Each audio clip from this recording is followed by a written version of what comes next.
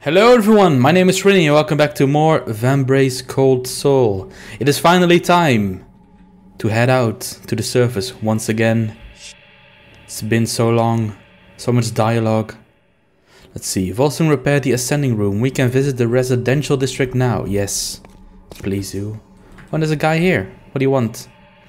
Planning to take a ride in the ascending room today? Apologies, but we've had a bit of trouble. It's in need of what? What do you mean it's in need of repair? It was repaired. Let's ask about suspicious activity. How? Oh, right. So this is the side quest where you can actually try to learn about who caused the disturbance in the lift. It's a mystery even to me. Did you notice any suspicious activity during your shift? Not really. Well, come to think of it, there was a slight commotion here earlier in the day, but I took care of it so quickly I could not have been related. What happened? A scavenging party was about to return from the surface. Sometimes people come here to greet the arrivals. One lady arrived and flew off the handle. She started attacking another man who was waiting nearby. I restrained her. He looked shaken and limped off without a word. She was flustered and left in a huff too. They were the only two there. Did you get a good look at the guy that she was attacking? Just one of those guys, you know the type, always hanging around the recruiting wall and mingling with the surface runners. Any idea what they were fighting over? Who knows? Maybe it was a lover's quarrel. Alright. So... no, we need to ask more apparently. Let's ask about the ascending room. Can't say I'm very eager to ride such an unreliable machine. Unreliable? I'd rather take my chances down here than get stuck somewhere mid-transit in the ascending room, wouldn't you? You clearly have no appreciation for the fine art of ancient dwarven engineering. Well, it's not exactly working properly right now. Through no fault of the original engineers. The ascending room has been running just fine for centuries, and dwarven tech is known for its fine craftsmanship. This stuff doesn't just break down. That's why it's so fascinating. You're saying someone tampered with it? There is no doubt in my mind. Volsung said as much too. Okay. Why can't you still talk to him about stuff? That shouldn't be the case, right? Okay, I'm very sorry, but before I go out, I'm going to double check the town to find the guy near the recruiting board that looked suspicious. Let's see. Who is suspicious? A guy. Oh, that's him. I'll need something strong to get over this headache. I heard you had an encounter at the ascending room. Rough day? How did you know about that? Never mind. The lodge is way too small. He's injured, but it seems like he might know something. Okay. So, right. Some very detailed research he's conducting here. Elevator broken. Man. Yes. Okay. Let's check out his wounds first. Gain his trust. Let me see that noggin of yours. Ow! Be careful. Looks like you took quite a hit. You have a huge lump here. Ow! And you got left with quite a shiner. You fancy yourself a Sylvani nurse? If I wanted treatment, I would have gone to the healing hall. I am no nurse, but I've had a few bumps and scrapes of my own. Get something cold and apply pressure to it. You'll be fine. Whatever you say. Thanks, Doc. Alright, someone with very sharp nails. So it might be a foxier then, right? Let's ask why he was there. Did you hear about what happened to the ascending room? What are you talking about? It broke down and Volsung was called to repair it. I don't know anything about that. What were you doing there then? I count many friends among the scavenging parties that travel above. I was just waiting there to welcome them back home. Seems like a bit of a coincidence. The ascending room malfunctioned right after your altercation. I don't like what you're implying. This is the first time I've heard of it. Okay. Finally, do you know the person who did this to you? No idea. I have never spoken to this woman in my life. She kept screaming that she was going to bust my head. It would seem she was good to her word. She hit me in the back of the head while I was minding my own business. Before I knew what was happening, I was already down and she was clawing at me. Do you remember what she looked like? I remember her plain as day. She was one of those shanty harlots. I saw her with a dwarf. Can you imagine? A dwarf? Looks like I have another suspect. Dale Lodge has prostitutes? Well, men of needs, you know. They work in the shanties. Some work at the Lost Lady Inn for clients that can afford it.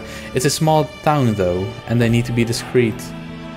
It sounds like you've had enough problems for one day. Make sure you get some rest. Alright. Not making him very happy. So we need to find a prostitute. And we know there's one in the bar that was being really bitchy to us at the start. Here she is. Working girl. Don't trip and bust your head. I may not be the one tending a busted head today. What are you getting at? She looks drunk and disheveled. Let's see what I can get out of her. Okay. Let's ask why she's drinking. Hitting the bottle pretty hard there. How are you holding up today? Not well, but at least I got my licks in. I hear you, sister. What happened? My friend got assaulted a few days ago, right in the shanties. The low-life rascal who did it ran off before she could see his face too. I'm sorry to hear that. Is your friend okay? She is shaken, but fine. I just didn't think something like that could happen in Dale Lodge. Okay. Were you at the ascending room today? Yeah, I found that filthy scamp today and gave him a good what for. Who do you speak of? The man who assaulted my friend, of course. How did you manage to identify him? Well, just between you and me, one of my regular clients saw the whole thing. He personally pointed the guy out to me.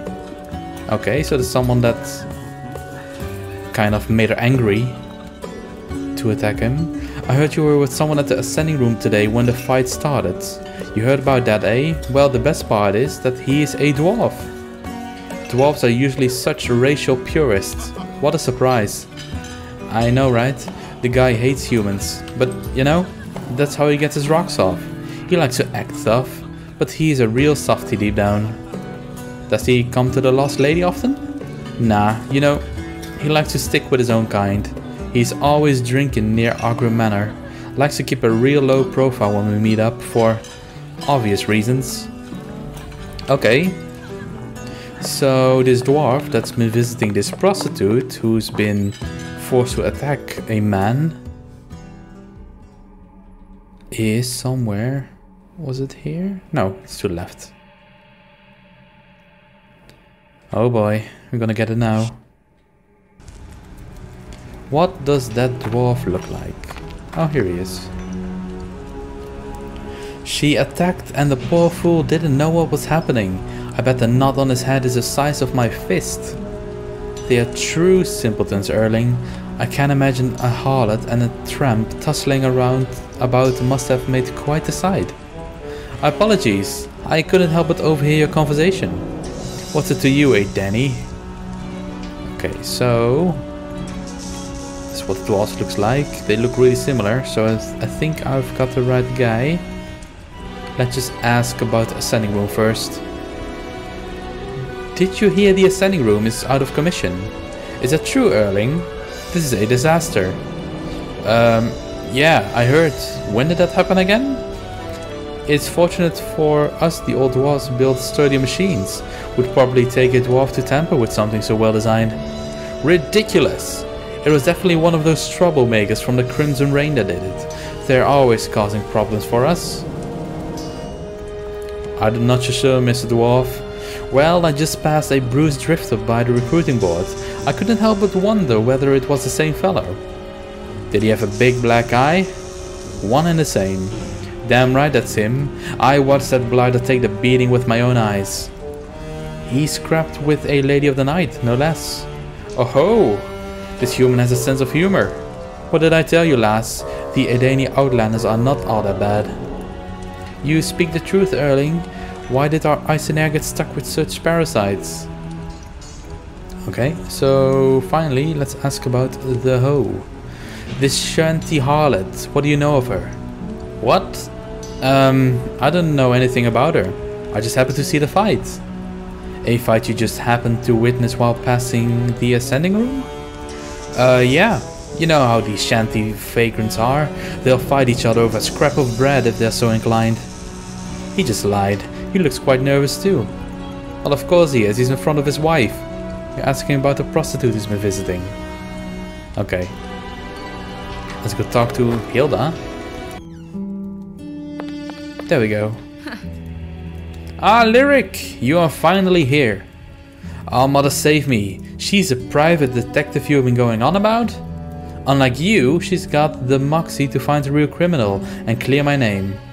Don't you have something better to be doing right now, Lyric? I may know the identity of the person responsible for sabotaging the ascending room. Well, who was it? Wait. Yeah, so it was a dwarf after all. A dwarf named Erling. He resides near Agra Manor. A dwarf? And do you have any evidence for these allegations? First, unbeknownst to the guard, he was at the scene of crime during the incident. Only for the other two suspects knew he was there. Second, he lied about knowing one of the suspects, and his overall demeanor was quite suspicious. Incredible! Why you're here, Celeste? What are we waiting for? Let's smash him. Just my luck.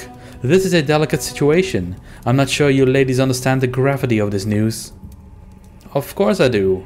If I'm right, then he put everyone in Daylarge at risk. We need to weigh the cost-benefit of a response carefully. Coming down on one of the dwarves at this sensitive moment could be misinterpreted. What do you propose we do then? Erling should be turned over to the Guardians by one of his own. Seriously? Patience, Hilda. If Lyric is right, he'll get what's coming to him. In the meantime, go speak with Hakon and have him tactfully get to the bottom of this mess. Okay. So now we go find the dwarf in a bear costume called Hakon. Hakon, he used to be here. Oh, there he is. What news do you bring me? I may have discovered the identity of the one responsible for sabotaging the ascending room. Well done, Danny. The anticipation is killing me. Tell me, how did Hilda do it?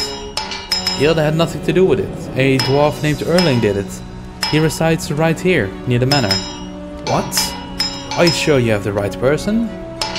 He was at the scene before the room malfunctioned, but he was the only suspect of the guard's side. Celeste concluded as much too. Then I have no choice but to act. Dwarf or not, there are consequences for putting our people in danger. Thank you for bringing this to my attention. I'll handle this myself. Okay. Now I need to go back to Hilda. Alright. Hilda, I bring news. I reported him to Hakon. I assume he will turn Erling over to the Guardians to avoid any potential problems. By the Allmother, if what you say is true, then you have done the Crimson Reign and myself a great service. Now that we can put this whole mess behind us, I do believe I promise you a decent reward. I didn't do this for the rewards, but I have to admit, my curiosity is piqued. Like you, I am a woman in constant search of the truth. That requires a keen eye, objectivity and gut instinct. So, here's a little something befitting a detective of your caliber. You received Columbo set. Wow, and it comes with a cane too. Sure you want to part with such precious keepsakes? Glad I'll have some proper attire next time I go sleuthing. Thanks again, Lyric. Okay, so let's go check this outfit out. Hope it's not lingerie this time. Let's have a look-see. Columbo.